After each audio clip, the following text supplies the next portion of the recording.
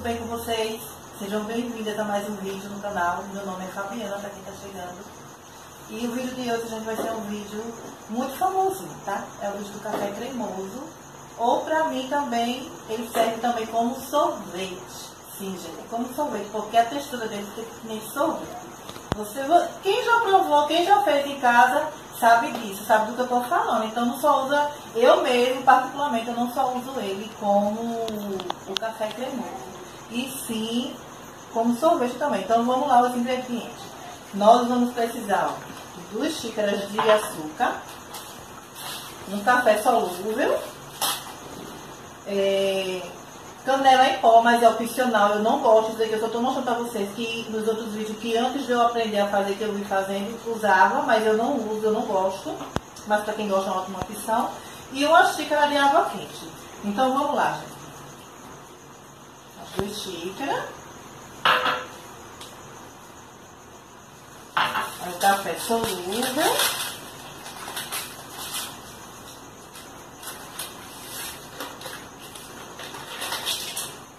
E 1 xícara de água quente. E aí, gente, a gente bate 10 minutinhos, é o suficiente para você ver. Então vamos lá.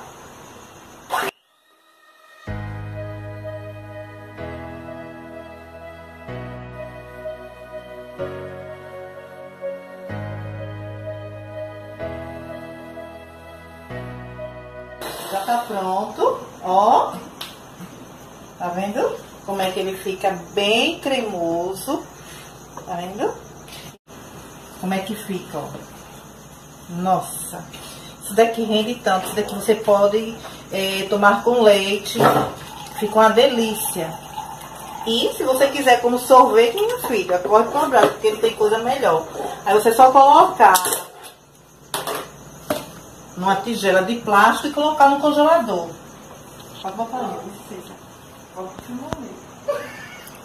Aí você pode colocar no congelador, ele não vai congelar, não vai virar gelo.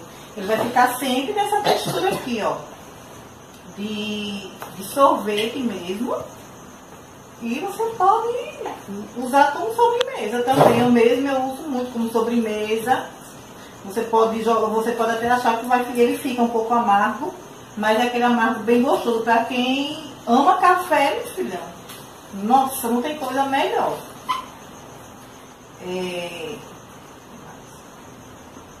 Você usa a imaginação. Coloca M&M, aqueles docinhos que o povo coloca no sorvete. E aí vai, ó. Tá vendo? Como ficou bem cremoso, gente. Então, gente, o vídeo é esse. Eu espero que vocês tenham gostado. É simples, mas é de coração. E é um segredinho meu, que eu não vejo ninguém usar ele como sorvete. Só eu. Então, esse é o segredo meu que eu tô contando pra vocês, amigas de casa. E sim, gente, eu tô na casa da vizinha, tá? Vocês podem estar estranhando aqui o cenário novo, o cenário da vizinha. Não é meu não, porque eu vim pra cá que a filho dela é editar os meus vídeos. Eu não sei. Aí eu aproveitei pra fazer aqui mesmo. Então, gente, eu espero que vocês tenham gostado.